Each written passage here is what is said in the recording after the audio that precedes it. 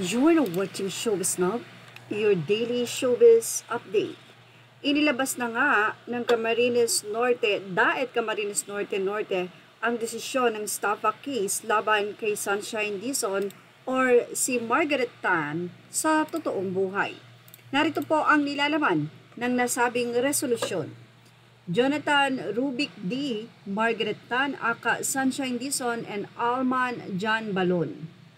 For resolution is a complaint for Estafa filed by Benedicto Cosa, Padua, Benedicto for brevity, a resident of Barangay Mother Lode, Panganiban, Camarines Norte, and Rogelio Cruz Fonasher, Rogelio for brevity of Barangay Mokong, Basod, Camarines Norte against Jonathan Rubik D, Jonathan for brevity, Margaret Tan, aka Sunshine Dizon, Sunshine for brevity, both residents of, and Alman John Balon, John for brevity, a resident, in a complaint that read as follows.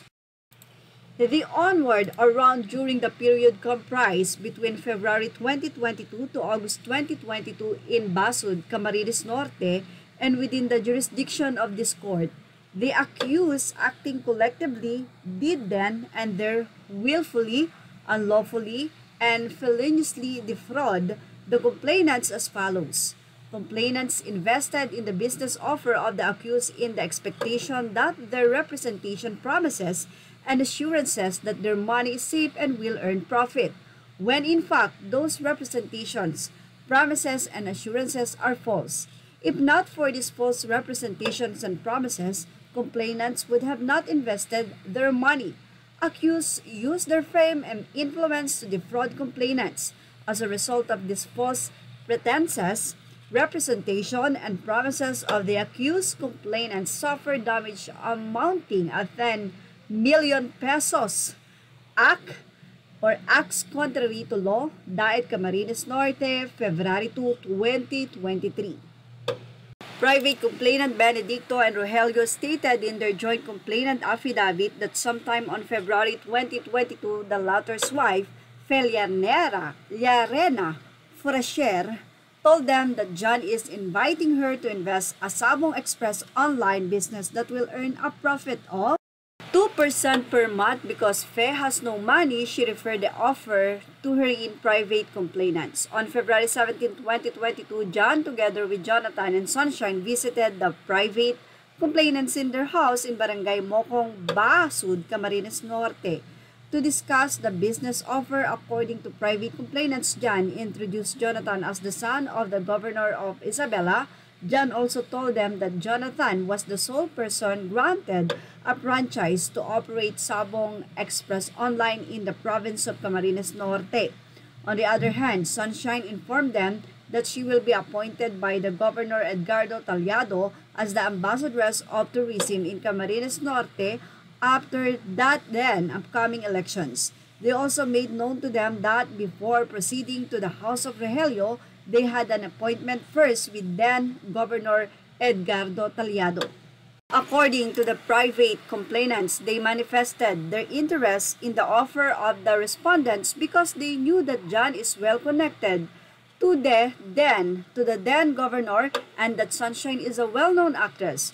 On their first meeting, Jonathan and Sunshine discussed their business offer. Sunshine also said that Jonathan is the sole franchise of Sabong Express online in Camarines Norte.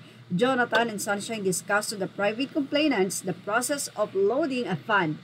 The two informed them that if they can invest 10 million pesos, they can be the sole capitalist of the betting station in the entire province of Camarines Norte.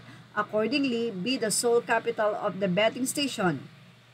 Then, this 10 million pesos will be considered as a bond for the exclusive right to load in all betting stations in the entire province. Moreover, this money will earn profit and 2% of the profit will given to the private complainants. Then, they discussed the process of loading a fund through GCash. Private complainants were told by Jonathan and Sunshine that once they have paid the amount of 10 million pesos, a mother account for the entire Camarines Norte will be created to which the private complainants will have sole access to monitor all loading activities, financial transaction, day-to-day operation, cash-in, cash-out activities in all betting stations under that account. It was also through that mother account that private complainants will be able to withdraw their profit. They were made to believe also that even Jonathan will have no access to that account. Private complainants were assured by the respondents that their money will be safe and that respondent will not put their name on shame just for this particular business offer. They told them to rush up raising the amount of 10 million pesos if they are willing to be the sole capitalists of all betting station of online Sabong Express. Because of the assurance and promises of the respondents, private complainant raised the amount of 10 million pesos, contributing 5 million pesos each. Then on February 24, 2022, they called the respondents to come over to Rogelio's house. Private complainants handed the 10 million pesos to respondents, after which respondents advised them to create GCash account equivalent to the number of betting stations in Camarines Norte. There, they were also told to start processing documentary requirements for the installation of betting stations. They were assured that Jonathan, who is the sole franchise in Camarines Norte, will immediately approve the said applications.